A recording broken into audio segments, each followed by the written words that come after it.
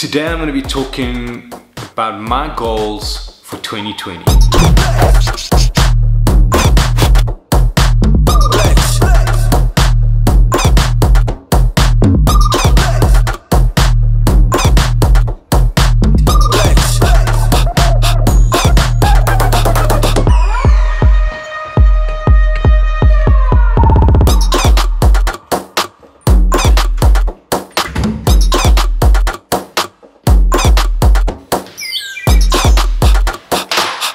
Good morning guys, and Happy New Year!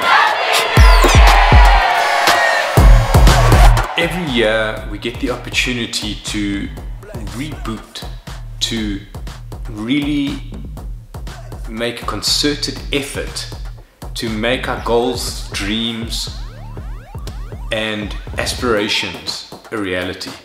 For some people it's going to the gym, for other people it's cutting out sugar, and for other people, it's traveling around the world. But whatever your reasons are, 2020 for some unknown reason just seems to be even bigger reason to just grab life by the and make things happen. So I'm wishing you all the best in 2020. For me, I've identified the goals I will achieve in 2020. These aren't extreme radical changes to my lifestyle, they're more continuation and more the, I suppose, acceptance and realization that I have come to and accept about myself. And it's not a limiting belief, by any means am I limiting myself, but I'm very clear on where I am right now, what I need to do in order to move forward. So let me take you through a few of my 2020 goals. The first one for me is one that kind of contradicts the way that most of the people from my generation think. Instead of having my own business and being independent and going nomadic, which are all fine, I find myself right now not in a position to take advantage of any of those opportunities. What I really want in 2020 is to join a company, lead a team. So having a job is really important to me. For a number of reasons, having a job offers security, and given my creative temperament and given my desire to really commit to something, to really become part of the fabric of an organization, having a permanent job is just something that I want, regardless of my friends all go, be your own boss, do your own thing, work when you want to work. I find that once I'm in an organization, people tend to be very flexible with me anyway, so working for them isn't a problem. I quite enjoy it. And working with people every day is something that I really need in my life. One of the earliest things I plan on doing in 2020 is chipping away at my personal brand. I made a lot of effort in early 2019, but in 2020, I really want to craft my brand, just add little details. It's what I've always done throughout my career, is really put a polish on things. So whether it be YouTube videos or my website, even something as basic as my CV, I need to see that common thread across everything, that when somebody sees it they go, ah, that's something by Craig Jamieson. My goals for YouTube in 2020 are to refine my brand, to find my voice, which at this stage is very much looking at design, creativity, leadership, and the personality that goes into all of that is something that I think will come across in the channel. I don't want to overcommit. I don't want to say I'm going to make 100 movies this year. What I'd like to do is get a kind of steady flow of videos out, consistently uploading. At this stage it's looking like Wednesday mornings, and I'm hoping to just drop one video a week on YouTube that has just that little bit of extra effort on each video.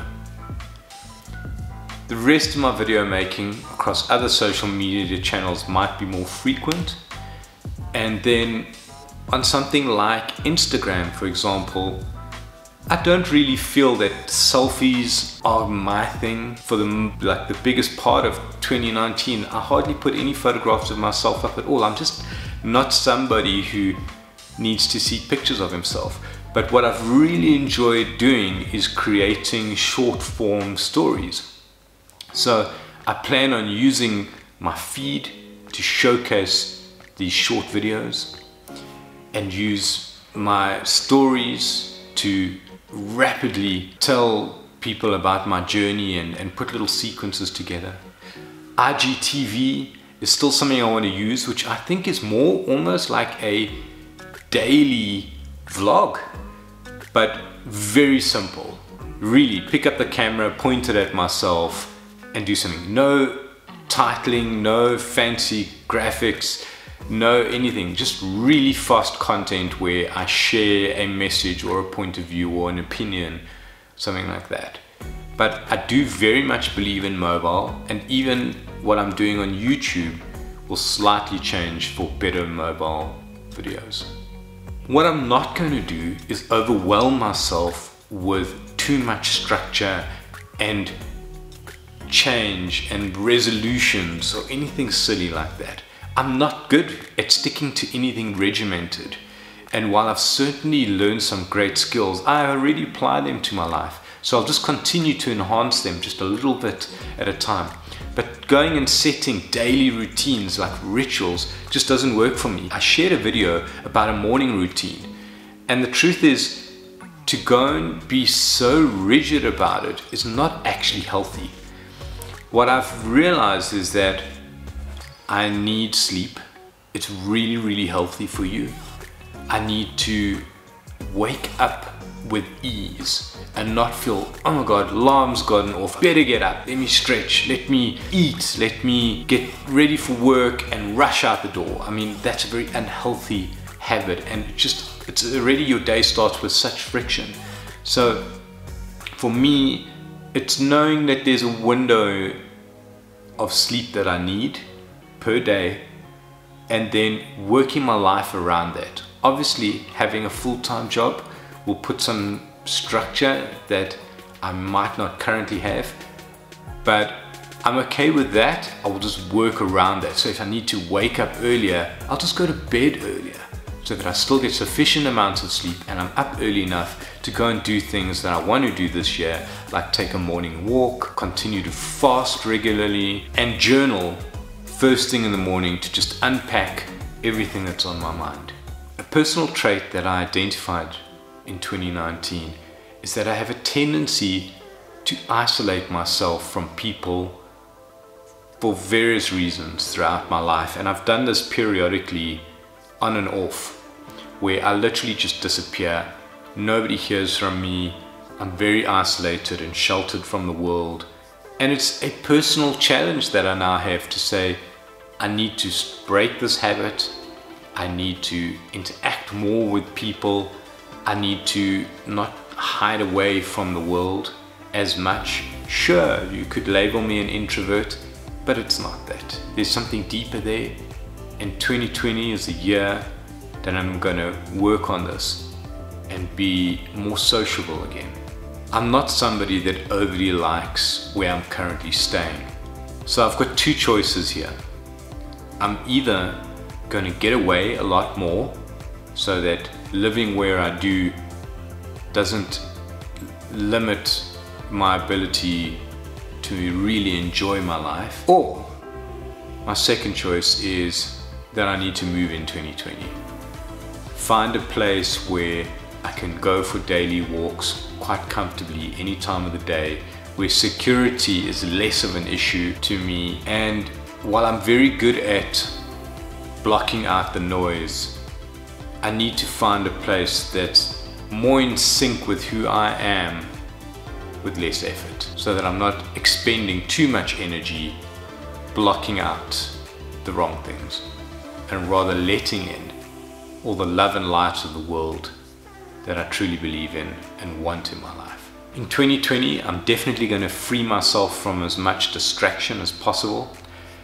I identified that as much joy as I got watching people dance on TikTok, I would only really use TikTok as a way of broadcasting my own videos. I don't really want to kind of go down that rabbit hole of just endlessly, mindlessly scrolling through feeds, which is something that I've done on a lot of social media channels over the years.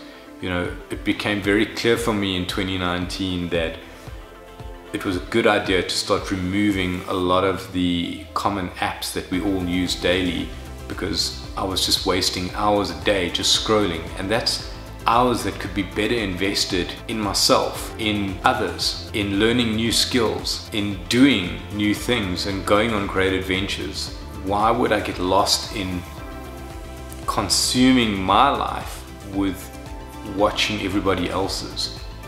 So in 2020, I'm really going to embrace this. I have a plan to actually remove all social media apps off my phone so that I don't pick up my phone nearly as much as I do currently, and to put down my phone and go and do things so that when I do stuff, I'm really focused on what I'm doing and I'm really present, and I don't nearly have as much distraction. If you've watched any of my videos before, you'll know I don't listen to the radio, I don't watch the news, I don't read the newspaper. I've blocked out the world's noise because I don't need to take on everybody else's problems and the media's sensationalism. So I need to kind of reduce the clutter that's on my social media already, and then remove the amount of time I spend picking up my phone and scrolling. It's not to say there isn't value there, of course there is. I will continue to make videos and content. And one of those commitments that I'm going to make for myself in 2020 is to start blogging again. That's right. I'm going to start blogging again, daily. I believe that one of the responsibilities we have is to share. And a blog is a great way for me to unpack what's on my mind, a great place to host a lot of the little videos that I make. And it's a record, almost like a vlog would be, but I don't want to vlog every day. So I want a place that I can share a great quote, where I can share thoughts on design and leadership, on a movie I've watched that I feel that would be of value to you, and where my opinion matters. Sometimes it'll be words, other times it'll be video, other times it'll be an image. I'm not entirely sure, but I can manage at least one blog post a day. In 2020, I plan on reducing my life as much as possible. What I mean by that is I plan on decluttering as much as possible. I don't subscribe to being a minimalist at all, but I certainly subscribe to having less. And I really am going to take a very, very hard look at how much stuff I can really remove from my life so that I can let other stuff in. And for me, other stuff right now is not necessarily tangible. It's the universe speaking to me. It's the creativity and the focus that I want in 2020 to kind of give my life the trajectory that I wanted to take. So for 2020, let's draw, paint, write, teach, speak, coach, podcast, collaborate, make short stories, tell love stories, live life, be adventurous, and most importantly, stay cool. I want to wish you and yours the very best for 2020. My name's Craig Jamieson. Thanks for watching. Subscribe, like, leave a comment, and stay cool.